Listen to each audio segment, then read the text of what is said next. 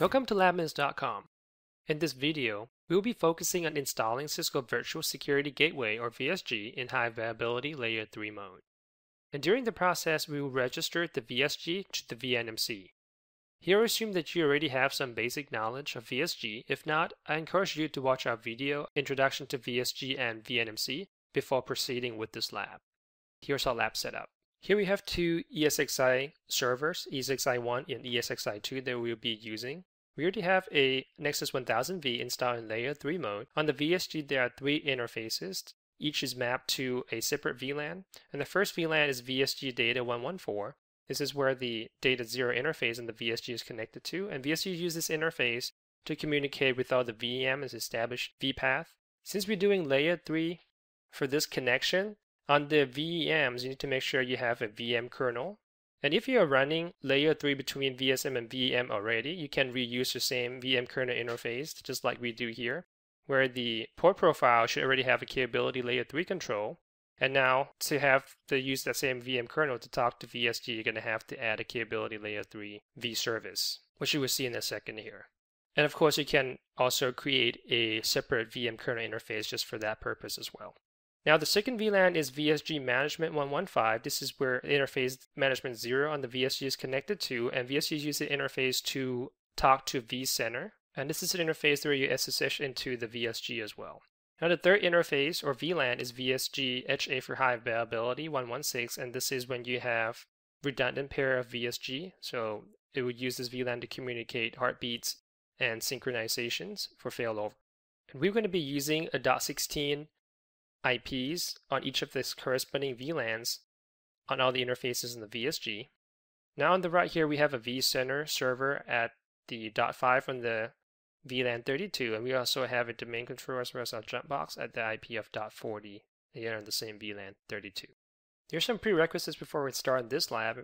First, at this point, you need to make sure that you have all your ESXi hosts added to the vCenter, as well as having the Nexus 1000V and VNMC server installed. And you also need to download the VSG software package from Cisco.com as well. And I just want to make a quick note that since VM will be talking to VSG across Layer 3, you want to make sure that the default gateway for the VM kernel interface of the VM has the proxy ARP turned on, because when VM wants to get out of the subnet, it doesn't really use the default gateway that you have configured on the ESXi, but instead it's just going to ARP for the VSG IPs. So make sure that, for example, for us is the VLAN interface 113, you need to have the IP proxy ARP turned on. And I'll reiterate that in the future video when we are ready to do or make a connection between VM and the VSG. Here to start our configuration, first we need to create these three VLANs on the Nexus 1000V. So here, if you jump into the console or the command line of the Nexus 1000V, the first VLAN we'll create is VLAN 114, and we'll name it VSG data. Second VLAN is 115, and we'll name it VSG management. And third VLAN is 116, the name is VSG HA. Okay, then we mentioned that we need to add the capability Layer 3 or L3 vService to the port profile where the VM is using, or for the VM kernel. And our port profile is called VMK control. Actually, before we actually start configure that, let me do show run port profile. You can see here so far we don't have capability L3 control. So now we're going to add capability L3. Let's see what's at the options. Here we have right there L3 vService, L3 vService. Okay, now we're going to have to configure each of the port profile for the VSG interfaces. So let's see if we can quickly copy, let's see, one of the port profile that we have already for, let's say, the Nexus 1KV. This one should do it right here. We bring up Notepad, paste, and we'll change this to VLAN 114, and make a quick note here as VSG data. This will become 114, and we'll make sure this is a system VLAN as well. So 114. and then we have 115, and that is VSG management 115, 115. And the last one is 116, which is VSG HA 6 and 6. Copy that and paste. And now we have to add these 3 VLANs to our uplinks. And now uplink port profile is called uplink VM. So right here, let's copy this out. And there's just going to be a slight modification. So as far as the allow VLAN, we want to add 114 through 116. And for the system VLAN, we want to extend that to 116. And make sure we just put those 2 commands in there. Okay, copy, paste. Just make sure what we just put in is actually there. Okay, 116, 116, so that looks good. And this one thing you want to do is to modify the MTU of the uplink, since when VM talks to the VSG using VPath, there's actually encapsulations that's going on, and VPath actually added additional 94 bytes to the header, so you definitely want to make sure that you adjust MTU accordingly, and so there's no packet drop. So by default MTU is 1500, which is to add 94 into that, so it's become 1594. And you would definitely need to make sure that the upstream switch has the matching config as well. So here's to do that. Let me bring up the upstream switch. And here we have a 3750 switch. You can see as you put the MTU command, the port actually bounced. So make sure that's something that you have to do. You schedule it after hours or during the maintenance windows. But if you do show system MTU, you can see we have a matching MTU size with the 1594 on the upstream physical switch. Okay, now that we have all the 3 port profiles configured, we can start installing our VSG. So here on our vCenter, we're going to deploy from the .ova file from the package you download. Here you pointed to a Nexus 1000V VSG 1.4.1. That's our version. So open. Next. Take a quick note. It's going to be 3 gig for thick provision. Click next. We'll accept. And then next. Here we have to give it a name.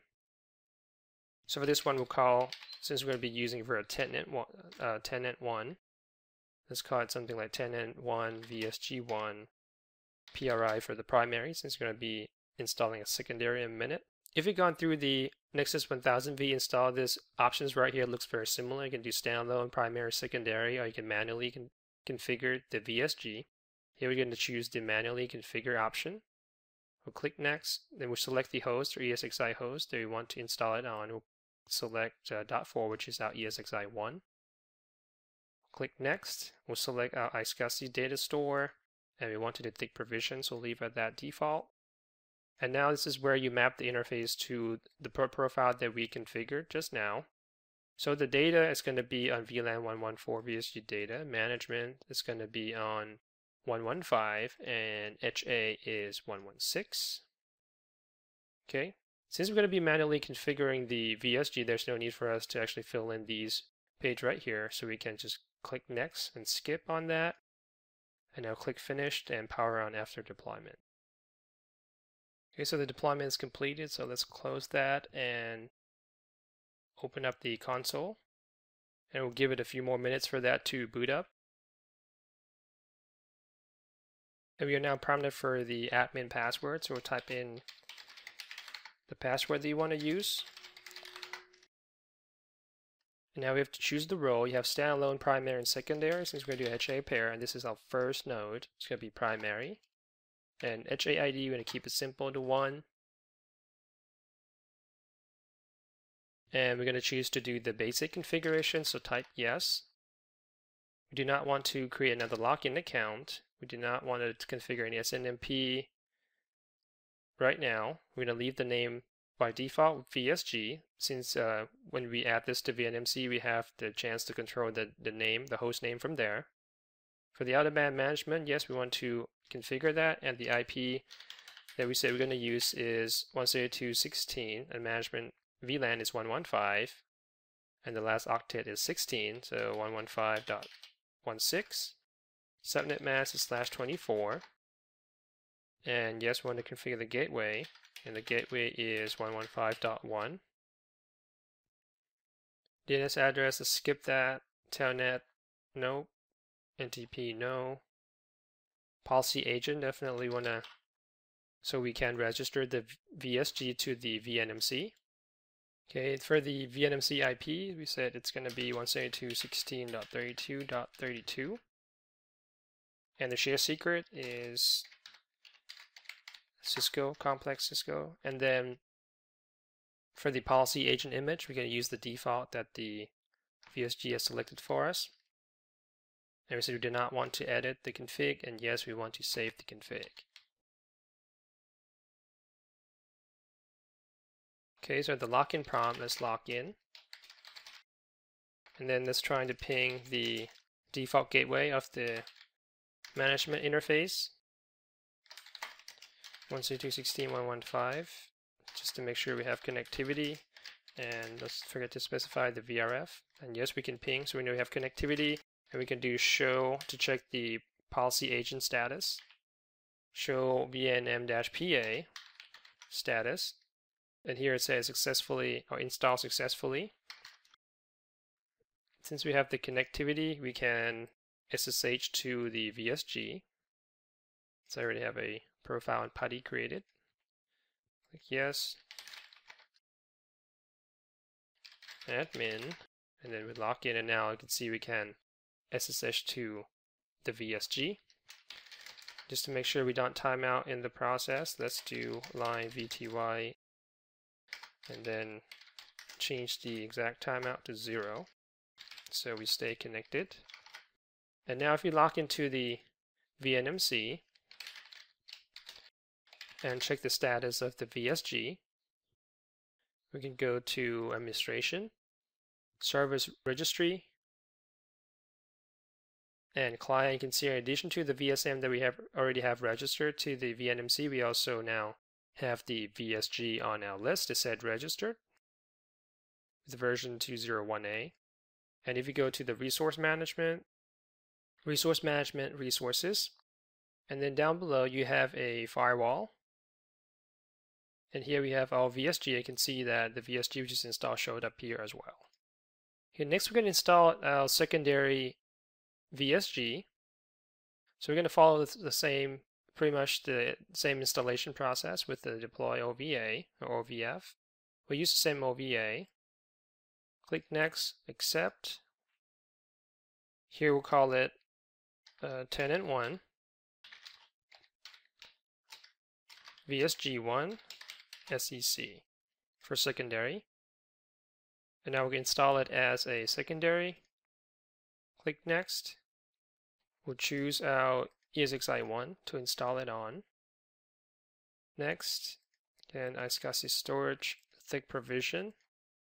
And then we'll map the interface. So start off with 114, then 115, and 116. Okay, click next. And now we have to give it the same HAID as the primary. Same admin password. And the rest of it, we're just going to pull config from the primary. So click next and finish. Okay, deployment is done. So let's open now VSG command line here, and we know the secondary is still probably booting up. So before it fully comes up, let's do show redundancy status, and you can see right here you have the administrative role of primary, and SUP1's active, SUP2 is not present since the secondary VSG is probably still booting up. So let's open the console so we can look at the boot up process. And now you can see it's just basically bootstrapping using the parameter that we enter. And now it just went through another reboot. So once it fully boots, it should be up and running just in a few more minutes here. Okay, now the fact that we are getting a login prompt, I would assume the secondary is up already. You can see also there's a log message right here that said module 2 is detected. And if you up arrow and you show redundancy status one more time, and now under the soup2 section, we can see this redundancy status standby with the HA standby, and looks like it's not fully synced yet, so a synchronize session in progress. And now I can see it's just turned into a HA standby.